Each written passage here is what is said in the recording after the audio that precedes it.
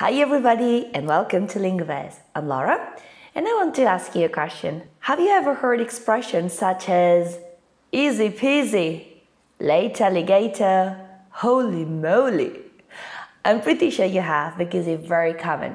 You know, English native speakers love playing with the sound of words and making these kind of rhyming phrases to be used in familiar situations. And because these phrases are so common, it would be very nice that you learn them and try to add them to your everyday vocabulary.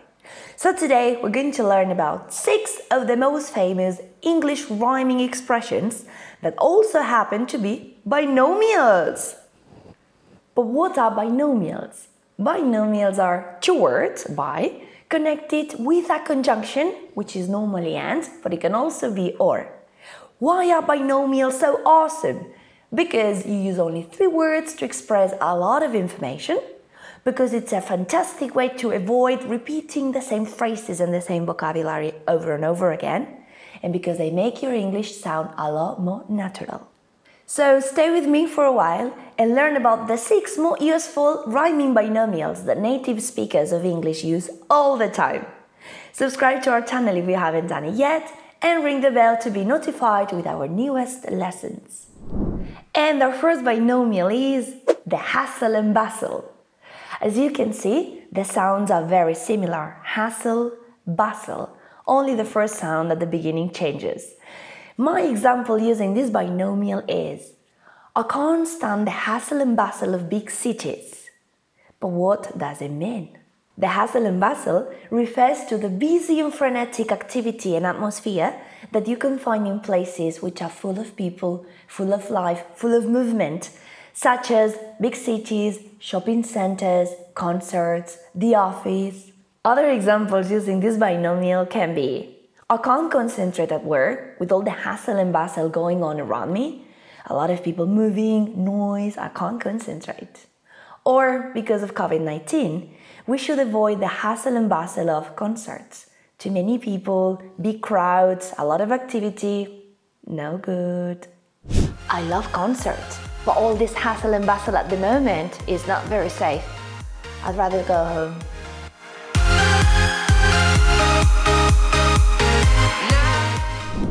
Our second binomial is wear and tear. Notice again how both words rhyme, wear and tear. My example using it in a sentence is, seat covers on buses often look very old because of all the wear and tear. Can you guess what it means? The wear and tear refers to the damage or change that is caused to an object when it is being normally used. For example, imagine that you buy a pair of runners. At the very beginning they look new, fresh, fantastic, but what happens after you've been using them for a whole year? They don't look that new anymore, they start looking old, even a bit broken. Well, that's the wear and tear. Other examples using wear and tear are, I've bought an amazing second-hand sofa, no signs of wear and tear. That means the sofa looks very new, not damaged, fresh. Or, this is my favorite book. I've read it countless times. You can tell for all the wear and tear. Our binomial number 3 is high and dry. Again, feel how both words are very similarly pronounced, high and dry. My example using it is, my roommate left me high and dry when she suddenly moved out without any previous notice. Can you guess what it means? We use this expression when someone does something which is not convenient for you and actually puts you in a difficult situation. We normally use it with the verb leave. Someone leaves you high and dry.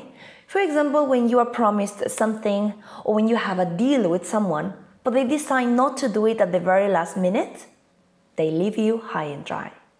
Other examples can be, my car broke down and left me high and dry in the middle of nowhere.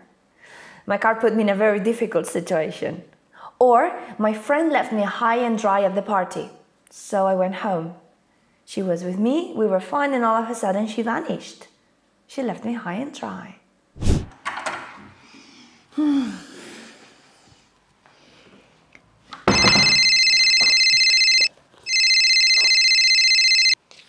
Yes, Anna? Laura, where are you?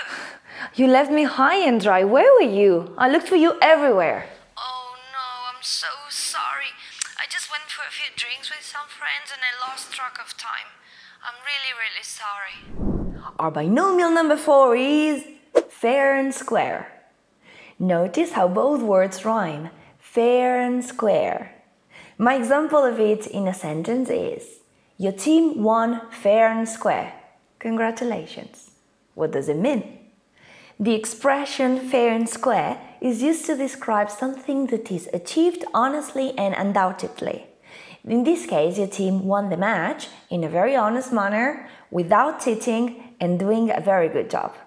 We normally use this expression obviously for games and competitions. Other examples are, the president won the election fair and square. So whether you like it or not, she's officially in charge now. Or, I picked a raffle ticket at random and I won, fairly and squarely. And the winner is number 10. It's me, I'm the winner. I won fair and square, okay? Beginner's luck, I guess. Our binomial number 5 is make or break. This one uses the conjunction or instead of and, but it doesn't matter because again, both words rhyme, make or break. My example using it is, that movie will be a make or break for him as a director. What do you think it means? Now, meaning, when something is a make or break, it will either bring you great success or complete failure. This one is commonly used to talk about money, career, or love. Think about, for example, one of these talent shows like Britain's Got Talent, X Factor. People participating have only a few minutes to show how good they are. If they succeed, they can become rich and famous. If they fail, they may look stupid in front of an audience. That's a make or break moment. Other examples are, it's make or break time for the company. If the company doesn't make the right decisions, it won't make it. Or, each interview that you attend is a make or break situation, and you must do your best. Oh my God, I'm so nervous. This job interview is so important. It's a great opportunity, really. This is a make or break moment. Miss Alcaraz, please. God. Yes? If you don't want to be as nervous as the girl before, why don't you have a look at the lesson up here and learn how to be confident and succeed at a job interview in English. And now our last binomial is odds and ends. Notice again how both words rhyme, odds and ends. Using it in a sentence, we can say, I already took most of the big things and I brought them to the new house, but there are still a few odds and ends that I need to pick up. What does it mean? Odds and ends are small items, normally different and not belonging to the same set, which are not important or of little value. Those things that we all have at home and often make us wonder whether we should keep so many of them or not. Those are odds and ends. Some more examples are, there were lots of odds and ends in the attic, but nothing of real value. Many different small items, probably to be sorted. Or, I can never find what I need among all the odds and ends in my drawer. Where is it? Somewhere here. It must be around here. Where is it? I have too many odds and ends. I have to sort this out. Where is it? So today we've learned 6 essential rhyming binomials that native speakers of English use all the time. Let's refresh our memory, okay? We've seen hustle and bustle, wear and tear, high and dry, fair and square, make or break, odds and ends. There are lots of binomials in English, okay? And many of them are actually old-fashioned or only appearing in course books. But the ones we picked for you today are the ones people use all the time. And to continue practicing what people use all the time, have a look at a link I left in the description box for you, as well as follow us on our social media for more challenges, resources, games, and much, much more. If you found this video interesting and useful, like it, share it with your friends, and subscribe to our channel if you haven't done it yet. And in the meantime, while you wait for new videos to come, have a look at this pronunciation lesson on the most commonly mispronounced words. Check if you have problems with them as well. And this other lesson where you can learn tips and what not to do if you want to learn English efficiently, fast, and in a very enjoyable way. Thanks for being with me today, and practice this, enjoy it, and share it.